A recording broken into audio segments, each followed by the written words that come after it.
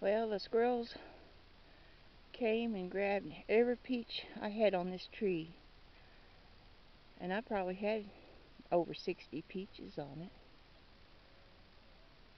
Boy.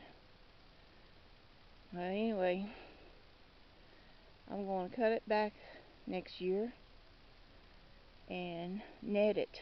We bought some netting, and we just come out to see if they were ready because they was getting close to being ready.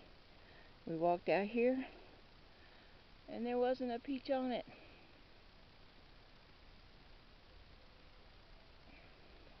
A bunch of robbers.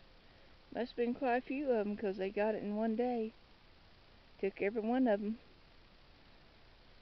I thinned the peaches, took care of it, and the squirrels got it. So, and this peach tree over here, going to do the same. I'm going to cut it back where we can net it and tie it up. Next year, keep the squirrels off of it. Squirrels are really a problem. They've been eating a lot of food. I got in this old food forest because we don't come back in here too much.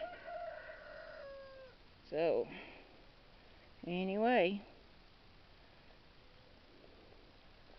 the squirrels are full. They like my food forest. I like it too. I want to eat from it, not feed the squirrels. So, the squirrels ate my peaches.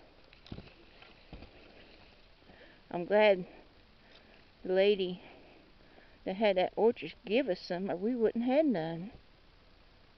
Boy, that's how it goes. So, talk to you later.